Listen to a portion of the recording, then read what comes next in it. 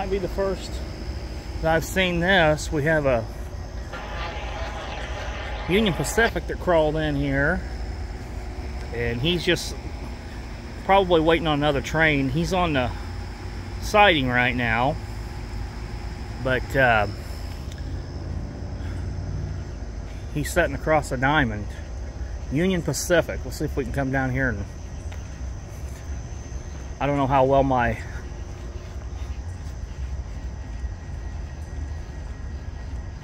light is going to be here, but there is a Union Pacific sitting down here, and I think he's waiting on a eastbound train. I had missed two Norfolk Southerns coming through here,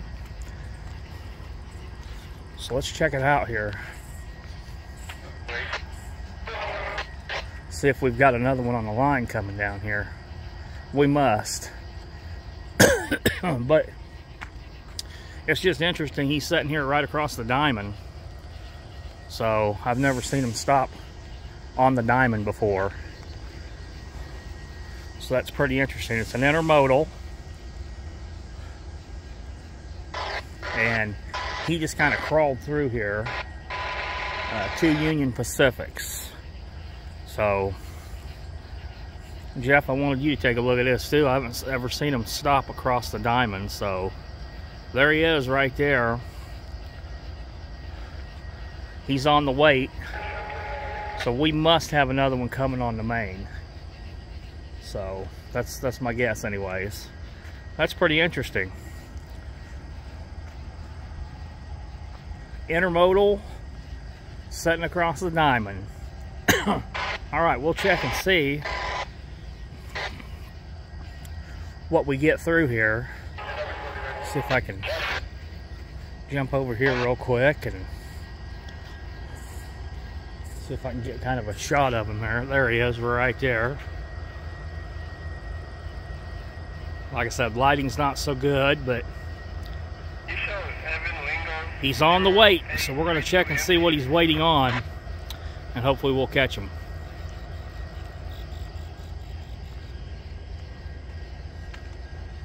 Stalled out intermodal across the diamond.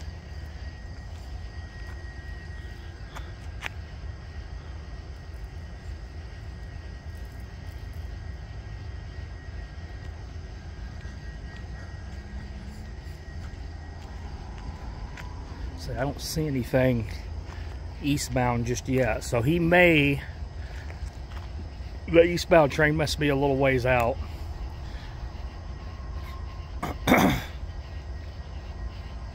We'll keep an eye on it.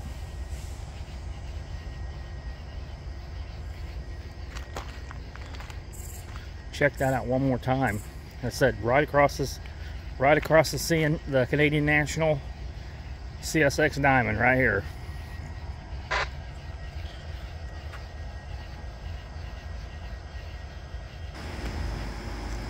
All right, guys, we're still down here with the intermodal. They said he's about, the eastbound train is about 15 minutes away, and this engineer called in and was saying he didn't think this was a good idea.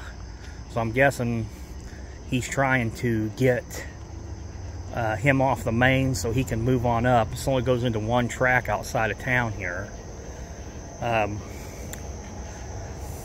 But that engineer said, I told him it wasn't a good idea. So anyways, we're getting a lot of traffic coming through here right now because he's got all the crossings blocked down here.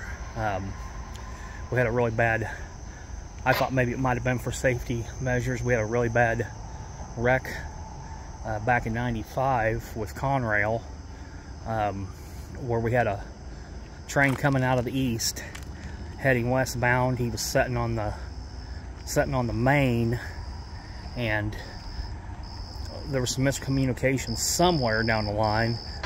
Another train out of the east came and rear-ended the westbound train, and so both trains were coming out of the east, and there's some miscommunications. He rear-ended him and derailed the first train that was sitting there, and we had another eastbound train coming, tanker, and those tankers hit that derailed train on which would be on the siding down there, and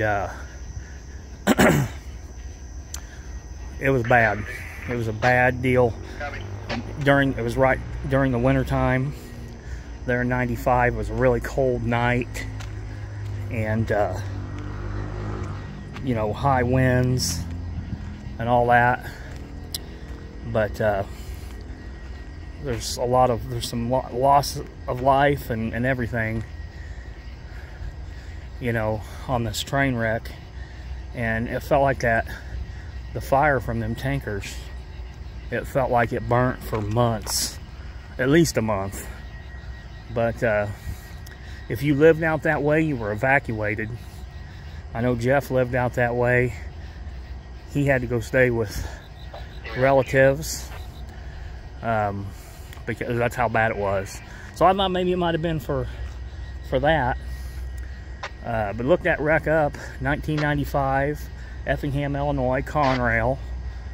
Again, like I said, the two trains that were heading westbound, the one rear-ended the other one, knocked the first one across the tracks, and then a tanker came from the other side, and that's when they had a big explosion out there. It was bad. So, like I said, but I thought maybe that was the reason.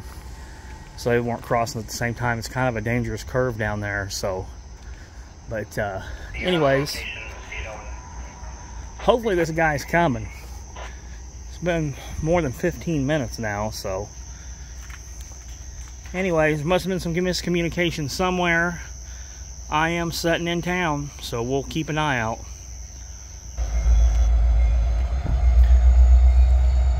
All right, guys, I'm wondering maybe if he's not going to back up or if he's going forward.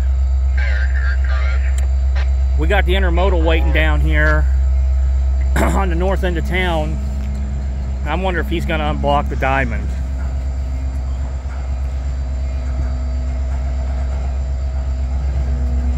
I still don't see. They may be having. Nope, he's going to go forward, it looks like.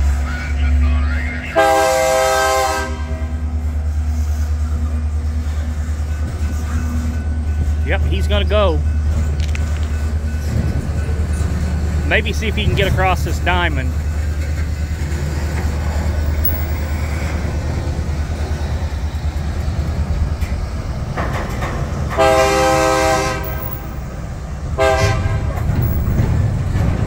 Or is he going on the siding? I don't know.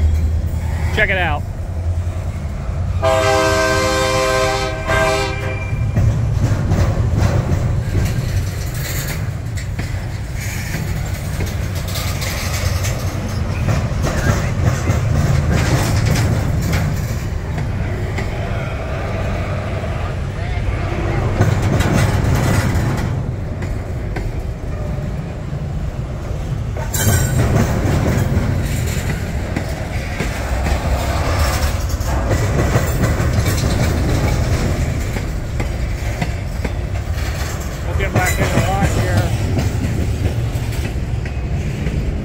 I'm thinking they might have had a breakdown.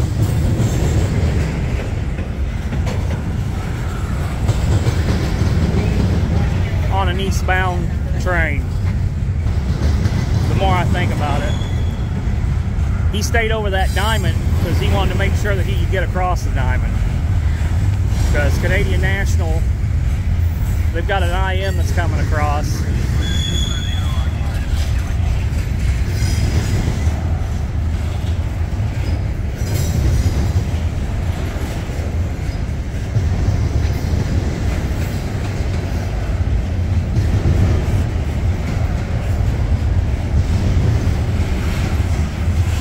Got to clear that.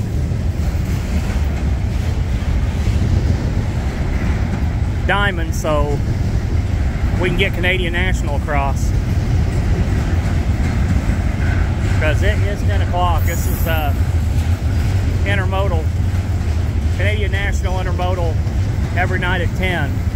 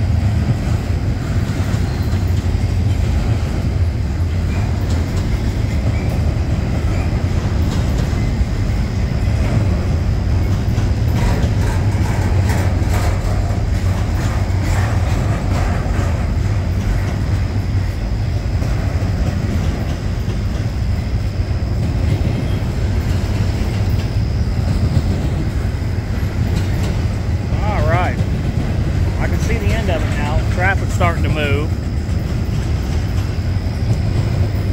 down on the east side of town.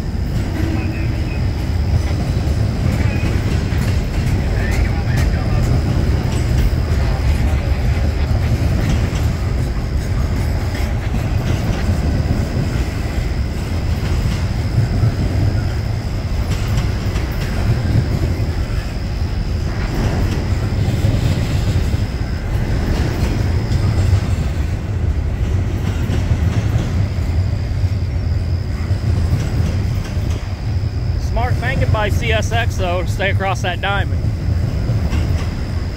He's going to make sure he got across it one way or the other.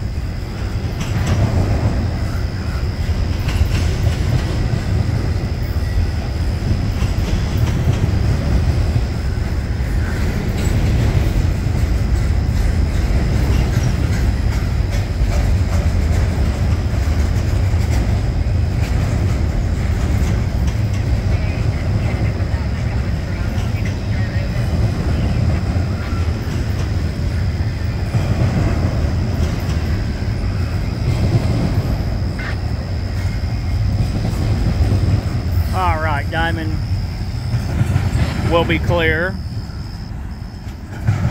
All right. Not sure what the mix-up was, if they had a breakdown or what's going on, but I know he's moving up. Yep, he's going pretty slow still, so he just may be moving up just to set outside of town here. All right. Well, there he goes. We didn't get the... I guess you got to see a little bit of the engines, but of course it was all dark over here. But all right, guys, it'll be something interesting to put on YouTube. So all right, we'll talk to you guys on the next video.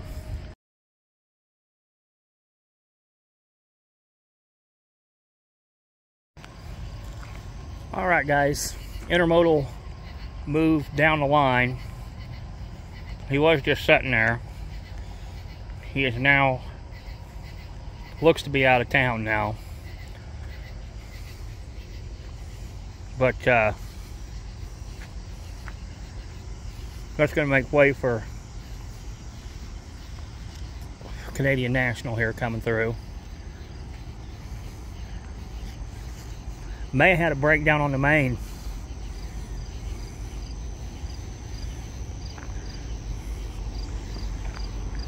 Here comes Canadian National.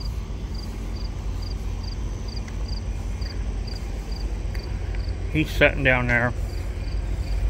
Here he comes now.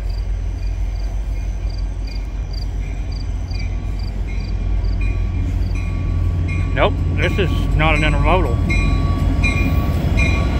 That's another Union Pacific.